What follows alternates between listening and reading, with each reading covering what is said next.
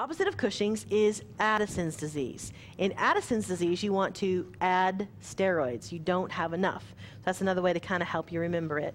So this is going to be the mirror image of what we just talked about in Cushing's.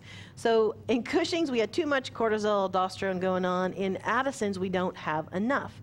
And there's a picture of JFK on there to help you remember he was a very famous person that actually suffered from Addison's disease.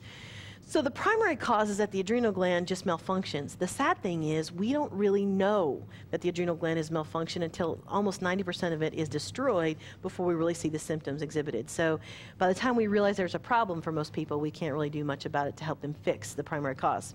The secondary cause would be that the anterior pituitary doesn't produce enough ACTH. Well, from what you understand, so even if the hypothalamus is doing its job, it kicks out the CRH, sends it to the anterior pituitary. If the anterior pituitary doesn't do its job and send the ACTH to the cortex, it stops right there. So that's not the most common cause, but it makes sense once you remember.